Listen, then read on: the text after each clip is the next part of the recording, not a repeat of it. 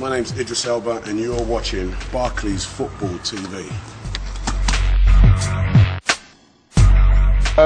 I started playing football when I was about 7, and I lived in Hackney, and I lived off the Queensbridge Road, and there were 4 tower blocks, and huge tower blocks, 20 stories, and in front of each tower block was this piece of green.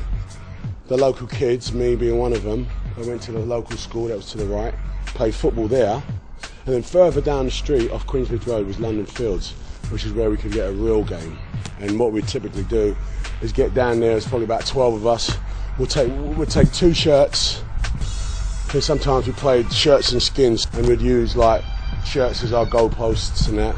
When we were playing football, we had to improvise. We didn't have goalposts or referees or anything like that. We just had the good old football and lots of energy.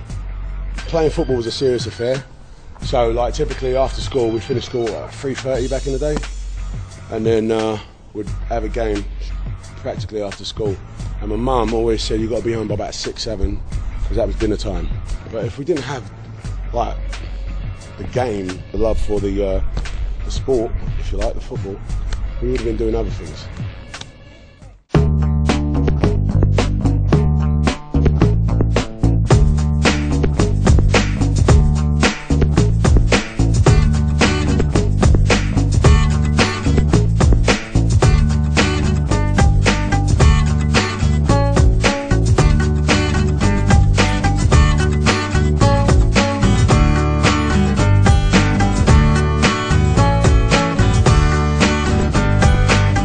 You know, look at it, it's great, it's clean, it's safe, and you know, you can actually have a great game here.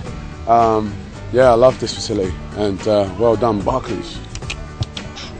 If I knew it was linked to Arsenal, I would have definitely used it, of course, because you know, it felt like I could, you know, I might get spotted by the trainers. But no, it is a great facility, and it's fantastic that Arsenal use this.